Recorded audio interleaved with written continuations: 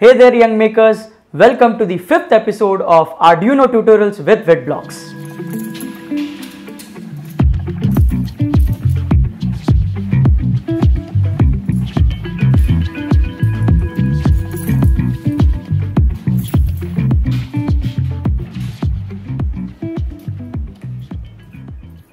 In today's episode, we are going to learn about some special pins of Arduino called as the PWM pins.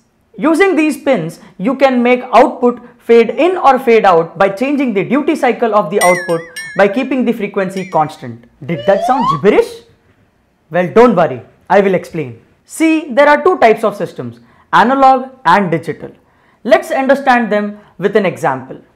Consider a glass of water.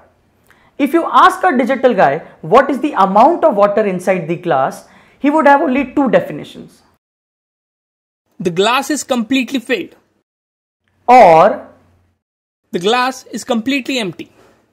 But if you ask an analog guy the same question, he would give you the percentage of water. The glass is 50% filled. Or the glass is 50% empty.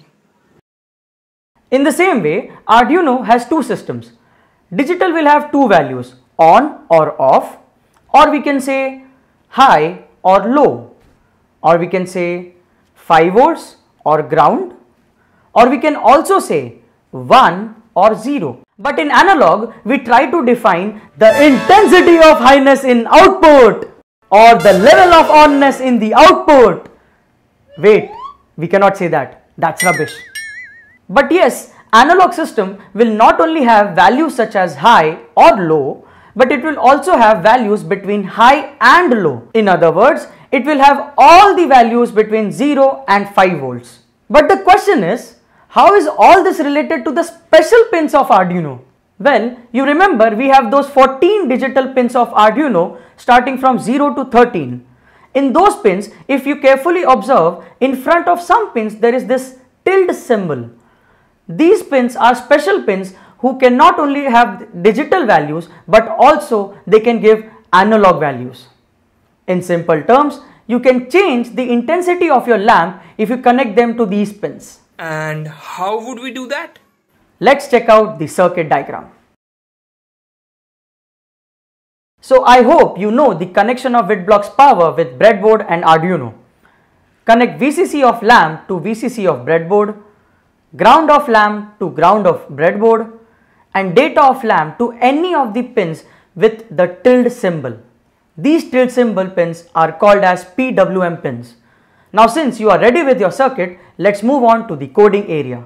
So we will save this code with the name fade in and fade out. Also I hope you have made sure your system has detected your Arduino from here. Okay. So now let me list down the PWM pins of Arduino Uno.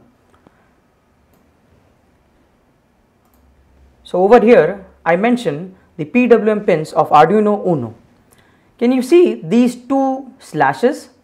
Here, double slash means comments. So anything after these double slash is ignored by Arduino. So it is recommended to comment key statements of your program whenever possible. Okay, so as I said, analog system will have values between 0 volt and 5 volts. But what values? Is 1.35 acceptable? Is 4.256 acceptable? Well, Arduino has a simple solution for that too. Arduino has a scale of 256 numbers starting from 0. These 256 numbers resemble most of the values between 0 to 5 volts. 0 in analog scale is 0 in digital. 255 in analog is 5 volts in digital. This means that any random number on analog scale will be equal to some value between 0 to 5 volts. So 128 in analog means approximately 2.5 volts, 50 in analog means 0.97 approximately, and 200 in analog means 3.92 volts approximately. So let's write that too. PWM values start from 0 and end at 255. So a total of 256 numbers. Now before void setup, let us define our lamp. Integer PWM lamp is equal to 9. So we'll be connecting our lamp to pin number 9. Inside void setup, we write pin mode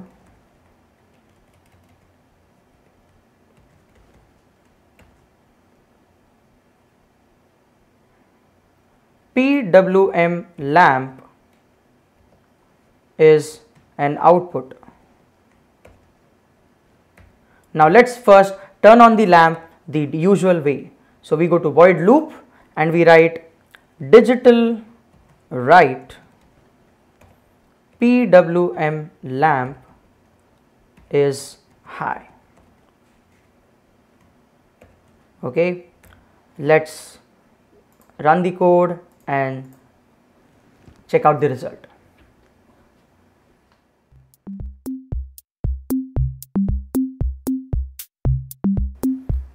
As usual, the lamp is on. Let's reduce the brightness of our lamp. Instead of digital write, we write analog write and some low value between 0 to 255, say 10.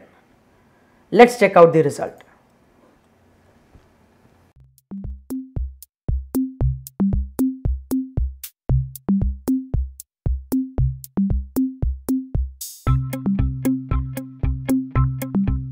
See, the brightness of the lamp has reduced considerably. Let's change the value and explore more. Analog write, PWM, instead of 10, let us say 50.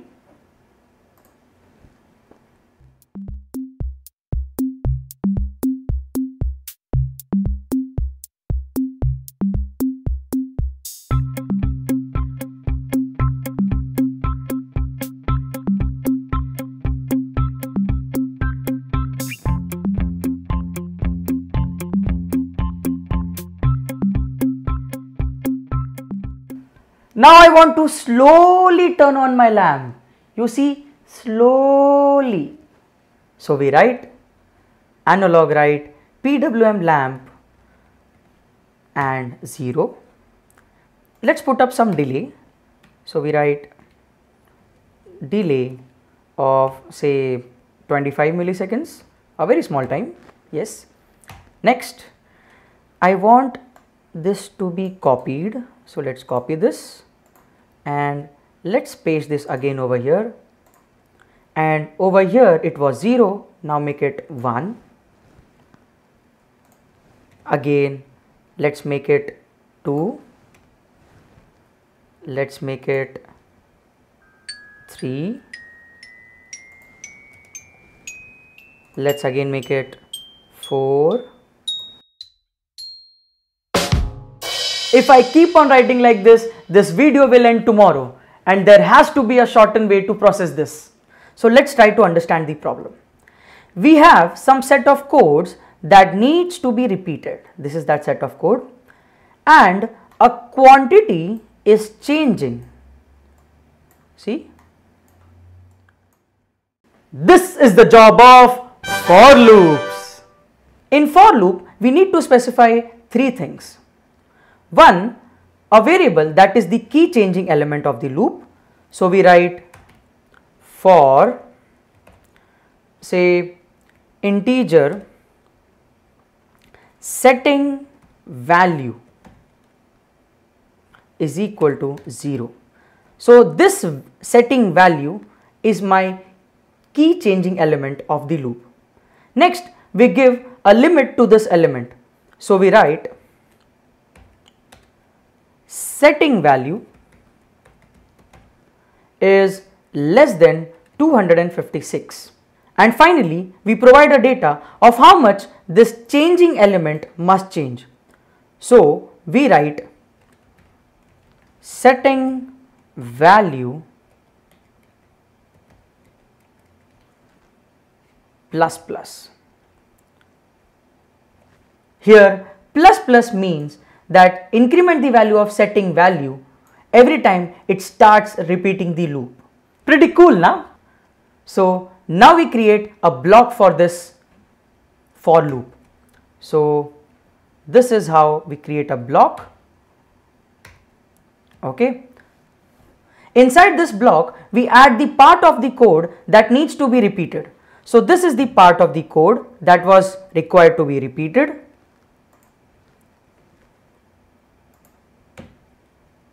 Okay, so we don't need entire this part.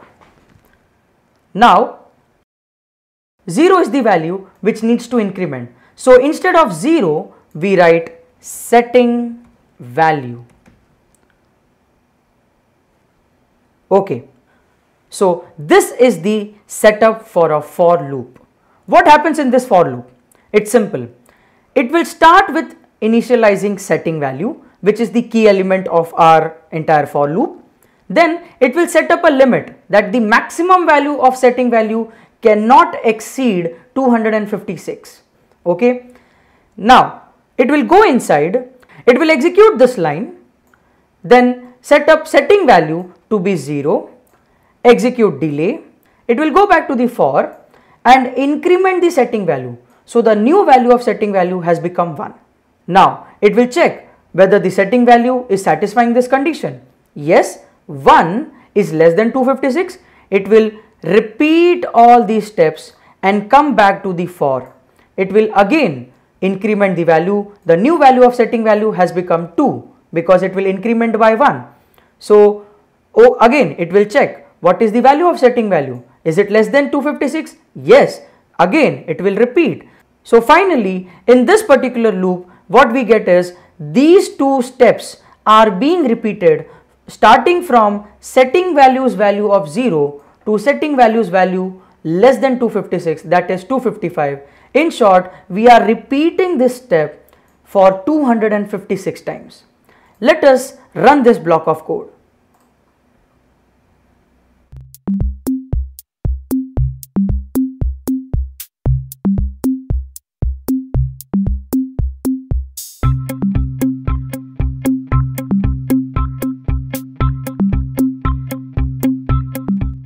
Now I want this lamp to fade out slowly after fading in. You see, I want fade in, fade out. Let's go to the coding screen. Copy the for loop from the top. So we copy this entire block.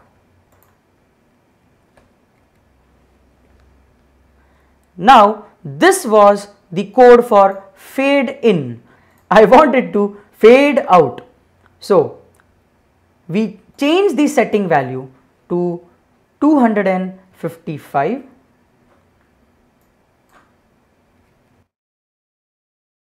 Now we'll reduce this value. Instead of keeping it less than 256, we'll keep it greater than -1.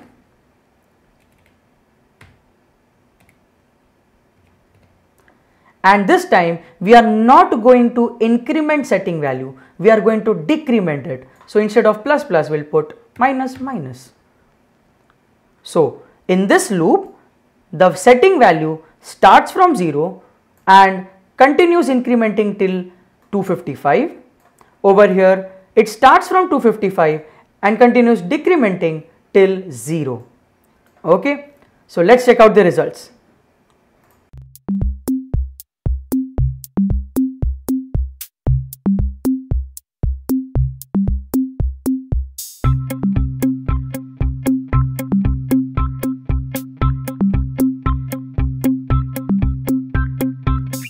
Finally, I want after fading in, the lamp must maintain its state for some time. So this is the block for fading. So I'll write a delay of say 1000 milliseconds. And after fading out too, it should maintain its state for some time. So let's copy this and have a delay after fade out too. Let's check out the results.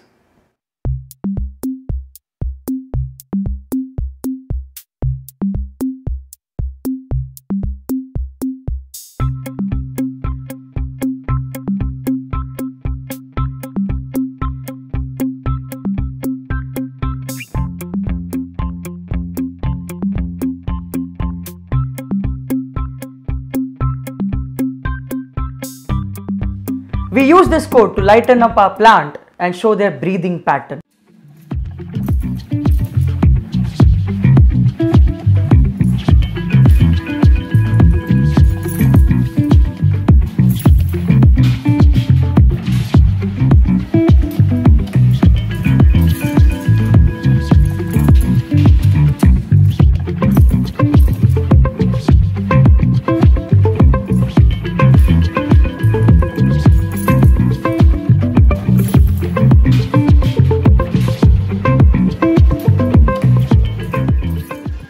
Giveaway time! In today's video, we learnt about PWM feature of Arduino. But what is the full form of PWM? What was the gibberish thing that I spoke at the start of this video? Well, that's the challenge for you. I want you to search for an answer to these two questions, the full form of PWM and meaning of those gibberish lines. Next, I want you to explain the world the answer of these two questions. And how to do that? Just make a video and upload it on the WitBlox app. The best explanation will get a gift voucher from WitBlox. So hurry up, try this project and search for answers. Ciao!